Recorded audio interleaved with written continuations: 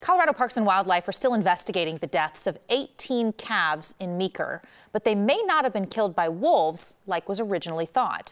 In total, CPW found 40 cows dead in October. Initial investigations show 3 to 5 of them may have been killed by wolves, again, according to CPW. But CPW has tried and failed to find any evidence of wolves in the area. They've taken hair and scat samples during this investigation, but determined those were not from wolves. So they can't prove the wolves did it, and they cannot prove they did not. A veterinarian working with the Meeker Ranch told CPW the calves could have died from a disease called black leg, and that livestock protection dogs could have also made it look like wolves killed them. CPW is seeing if Colorado State veterinarian could assist them with determining the official cause of death.